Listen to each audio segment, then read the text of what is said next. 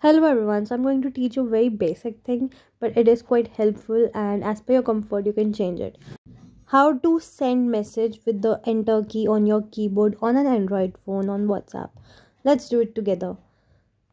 Now go to your setting of WhatsApp by clicking on three dots on top right corner and clicking on setting. Here you will see an option of chats.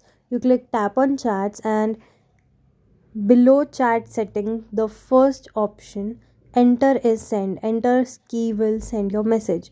So if it is off, then enter key will not send your message and it will show backspace like this.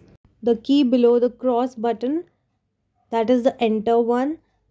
Right now it is, going to the next line if you click on that. But if you want to send message with that, what you got to do is on this enter is send in the setting.